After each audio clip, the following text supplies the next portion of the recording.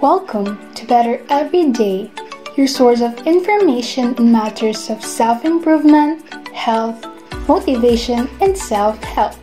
Hello and nice to see you again. If you are new to the channel, consider subscribing and hit the notification bell so you can be updated of the latest videos which might be of help to your self-improvement.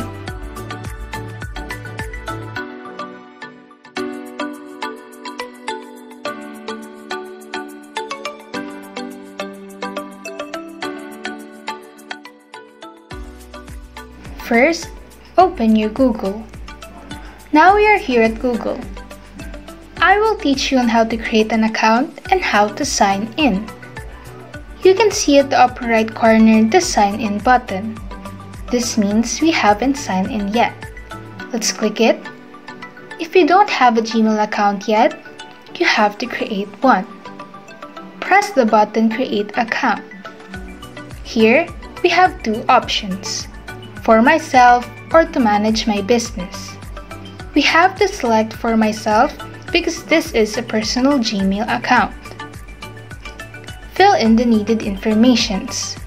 Your first and last name, username, and password. And once you are done, click Next. Type your phone number. And once you're done, click Next. Google will send you a verification code. Enter the code and click Verify. And that's how you make a Gmail account.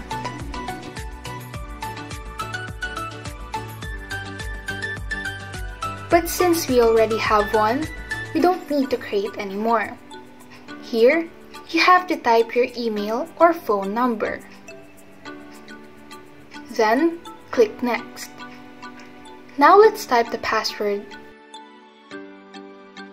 and click Next.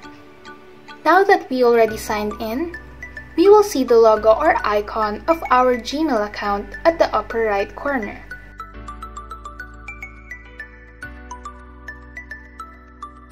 After we signed into Google, we can go to Google Classroom by typing classroom.google.com in the search bar. And now we are here at Google Classroom. We can see this arrow pointing to the plus sign. And when we click the button, we can see two options, Join Class and Create Class. Since you are a student, you have to join a class. So let us click the Join Class button. Now we are requested to enter the class code given by our teacher. As you can see, our class code is WM5UB24 and we have to type it here. Now let's click Join.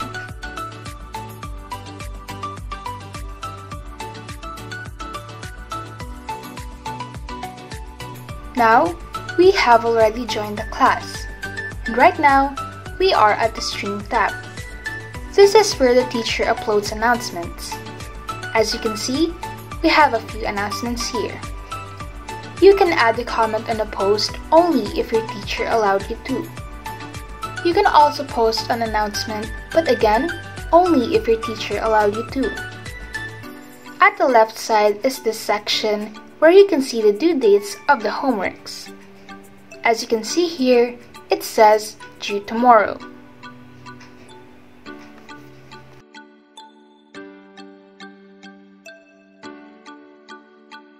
Next tab is the Classwork tab. In this tab, you can see all the files that has been uploaded by your teacher. As you can see, there are two colors of the icons next to the files. The gray icon means that you already opened the file or answered the assignment given to you, while the green icon means that you need to answer the assignment given. For example, we have to answer this question. Let's click View Question. As you can see here, you can comment if you want to share something with your class about the question. And here at the right side is where you type your answer. After answering, you can now click Turn In so that your teacher can see it. Below that box where you just type your answer is where you can leave a private comment and only your teacher will see it. Here you can ask something regarding to the question itself. So now, since we are done answering, we can click Turn In.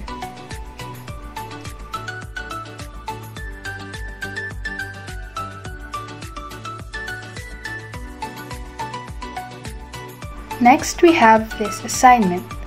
Let's click it and click View Assignment. Here you can see the points you can get from the assignment, and here is when the due date is. Below that is where you can post a comment and the whole class can read it. At the right side is where you add or create files for your homework. You can get your file from Google Drive, you can put a link, or you can get your file from your computer.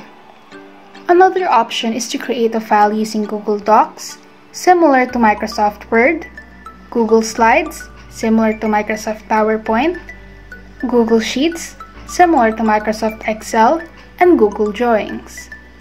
Below that is where you can type a private comment only for your teacher to see. So going back to our assignment, our teacher gave us an instruction to create it on Google Docs. So we have to click Add and then choose Google Docs.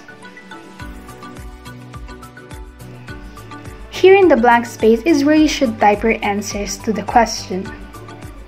So let's say you already finished answering the worksheet.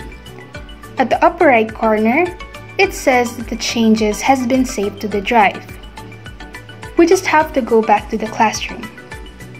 And here, we already have our created document, and once you're done, just click Turn In.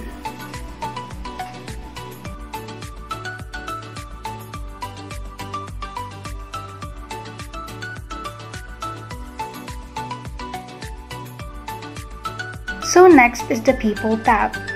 This is where you can see your classmates and who your teacher is. We are very thankful that you reached the end of this video. Share it to your friends so that they will also know how to use Google Classroom. That's it for now. Goodbye!